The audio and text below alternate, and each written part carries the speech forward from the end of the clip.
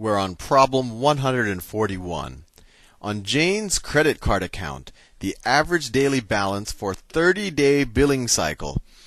When I see these long paragraphs, it starts to give you a headache. The average daily balance for 30-day billing cycle is the average of the daily balances at the end of each of the 30 days. Okay, so they take the average balance of each of the days and then they average it. Okay, at the beginning of a certain 30-day billing cycle, Jane's credit card account had a balance of $600 at the beginning. So what problem was this? This is 141.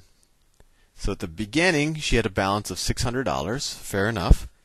Jane made a payment of $300 on the account during the billing cycle. So this is the beginning of the month. And then at some point, this is 30 days later, at some point, she made a $300 payment. Fair enough. Continuing. If no other amounts were added or subtracted from the account during the billing cycle, what was the average daily balance on Jane's account for the billing cycle? Okay, so I think I'm visualizing this right. If we say that this is days, where this is day 0 and this is day 30. So essentially, at the end of every day, so at the end of day 1, so at the beginning of a certain billing cycle, Jane's credit card account had a balance of $600. So we don't know. She might have paid it on day 1. So I'm not going to put any labels here. But she starts at $600, and that's her balance until someday, at the beginning of Jane's, on some day, she pays off half of it, and her balance goes down like that. So the question is, what is the average? So it's going to be $600 times a certain number of days plus $300 times a certain number of days divided by 30. So let me write that down. The average is going to be equal to 600 times however many days she carried the 600 balance plus 300 times however many days she kept the 300 balance. And that's going to be 30 minus x. 30 minus x, right? If she kept the $600, if she paid after 15 days, she would have had the $600 balance for 15 days. And then she would have had the $300 for the remainder of the days. If she paid after 1 day, then you would have the $300 balance for 29 days. And all of that divided by 30. That's the average. And I try to do that from the get-go because I just want to get kind of my algebraic brain around the problem so it becomes less abstract. So statement number 1. Statement number 1. Let me keep that in the screen. Statement number 1 tells us Jane's payment cycle was credited on the 21st day of the billing cycle. 21st day. Credited on the 21st day. So that means that she had a that x in this example, that she had a $600 balance for 20 days.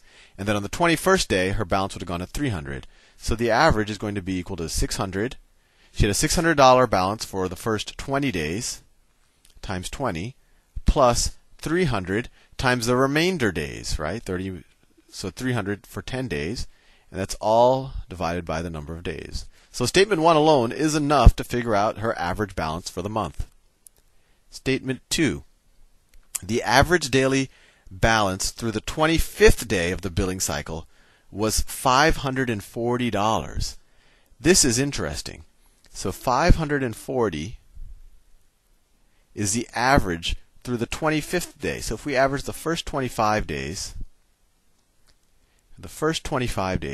so her balance was 600 for x days plus 300 for the remainder, only in the first 25 days. So it's x minus 25. So you can actually take this equation and solve for x. It's actually a linear equation, and I'm sure this time multiply both sides by 25, you get a number, and then you can distribute this out, add all the x terms, solve for x. And then once you solve for x, you can just use this equation up here to figure out the average daily balance for 30 days. So actually, each of these statements independently are sufficient to figure out this problem. And actually, it was very critical that we kind of thought about it in this term from the get-go. Otherwise, this would have been a very hard problem to get your hand around. But this is interesting. I strangely really like that problem. Anyway, next problem, 142. 142. If x is an integer, they're asking is 9 to the x plus 9 to the minus x equal to b? Who knows? Problem 1 says 3 to the x plus 3 to the minus x is equal to the square root of b plus 2. So right from the get-go, I don't see, I mean, there's 3's, there's 9's, there seems to be some relationship. Let's square both sides of this equation and see if it can reduce to something that's useful here. So the right-hand side is easy with the left-hand side, so you get 3, if you square it, you get 3 to the 2x, and then you get plus 2 times these multiplied by each other. 3 to the x, 3 to the minus x, plus 3 to the minus 2x is equal to b plus 2. I just squared both sides. 3 to the x times 3 to the minus x, that just equals 1, right? You could add the exponents, that's equal to 3 to the 0, that equals 1. Or you could view that as 3 to the x divided by 3 to the x. Either way, that equals 1.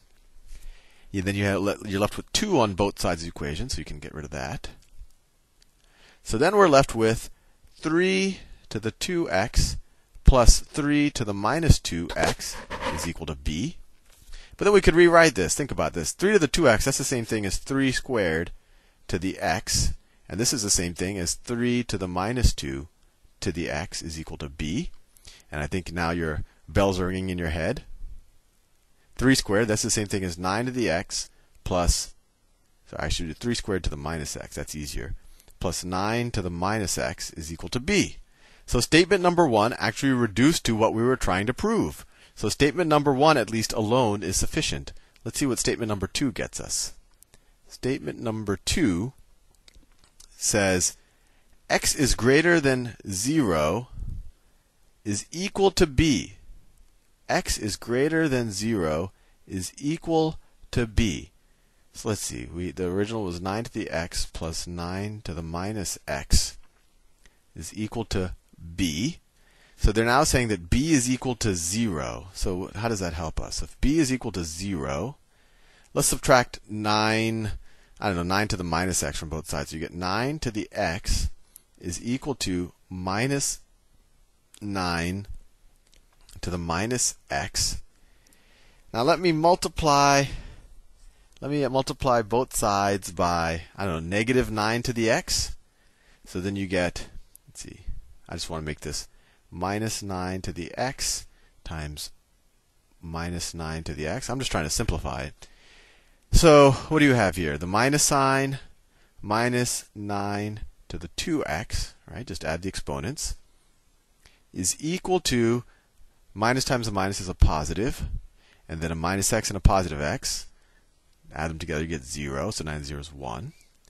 So that simplifies to minus 9 to the 2x is equal to 1. Minus 9 to the 2x is equal to 1. So can this ever be true? Can this ever be true?